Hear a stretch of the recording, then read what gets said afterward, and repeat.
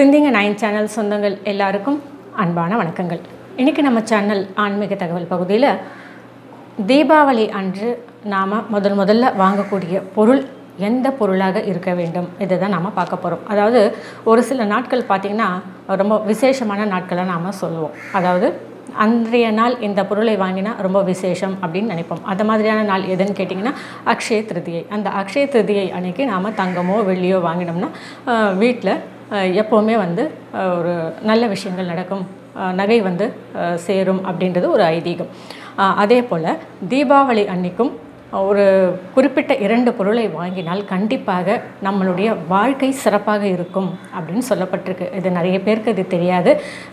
நான் ஃபாலோ பண்ணிகிட்டு இருக்கேன். அது என்ன பொருள் அப்படின்னு பார்த்தீங்கன்னா கல்லுப்பு மற்றும் மஞ்சள் பொடி. இதை நீங்கள் எப்போ வேணாலும் வாங்கலாம். காலங்காத்தால் போய் வாங்கிடணும் அப்படின்னு கிடையாது.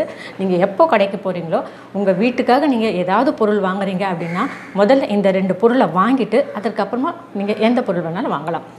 சமையலுக்காகட்டும், குழந்தைகளுக்கு ஸ்நாக்ஸ் ஆகட்டும், எதுவாக இருந்தாலும் சரி, முதல்ல கல்லுப்பும் மஞ்சள் பொடியும் நீங்கள் வாங்கிடுங்க. அதற்கு பிறகு உங்களுக்கு எந்த பொருள் வேணாலும் நீங்கள் வாங்கிக்கிங்க. இந்த 2 பொருள் நம்ம வீட்டுக்கு முதல் நம்ம வாங்கும்பொழுது, தீபாவளி அன்றைக்கி அதுவும் வாங்கும்போது நம்மளுடைய அந்த வருடம் முழுவதுமே ரொம்ப சிறப்பாக அமையும் அப்படின்னு சொல்லப்பட்டிருக்கு. இது எனக்கு ஒரு சமய தீட்சை வாங்கின ஒரு அம்மா எனக்கு இதை சொன்னாங்க. நான் அதை பல வருடங்களாக நான் ஃபாலோ பண்ணிக்கிட்டு இருக்கேன். இந்த தகவல் உங்களுக்கு ரொம்ப உபயோகமாக இருக்கும் அப்படின்றதால நான் இதை உங்களுக்கு சொல்லியிருக்கேன். நீங்களும் இந்த வருடம் இதை முயற்சி பண்ணி பாருங்கள், நல்ல பலன்கள் கிடைக்கும். இந்த தீபாவளியை ரொம்ப சேஃபாக கொண்டாடுங்க.